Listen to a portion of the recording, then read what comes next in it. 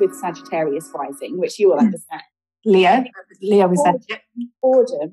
Boredom is the most difficult emotion for me to sit with and to experience and to feel.